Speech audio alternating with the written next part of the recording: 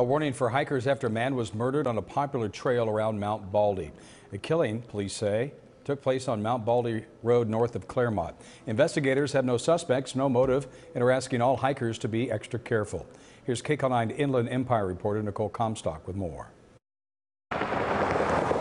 Drivers headed up Mount Baldy Road, passed right by mile marker 3.09 without knowing someone was murdered here. You know, we were in a truck at the time. It's a little more elevated. But Alexis parks in this exact turnout all the time to go on hikes, so she immediately noticed the body in this culvert. We knew that something wasn't right because you just see someone laying on the ground. Her boyfriend waited by the man's side while she went down the hill to call 911.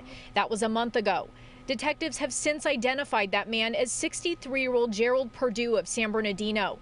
They still don't know who fatally shot the avid hiker in his torso or why, but they're sending a warning to the public. And while this appears to be an isolated incident, the Sheriff Department would urge those hiking the Mount Baldy area to use caution and certainly not approach anyone that they might find that would be armed. The LA County Board of Supervisors just approved a $10,000 reward for information, leading to the arrest and conviction of whoever killed Gerald Purdue. I mean, we didn't know where he's from. We didn't know anything. All we know is that he died by himself and no one was there to help him.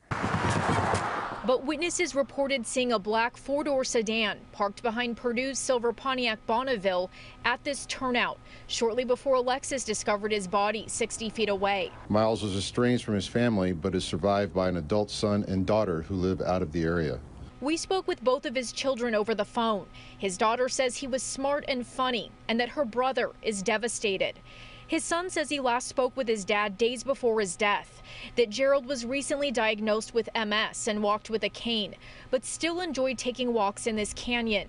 They say many of their childhood memories with their father were here along Mount Baldy Road, and it's a haunting thought that he was killed here. Breaks my heart because this whole time I'm thinking like, oh, hopefully they told the family.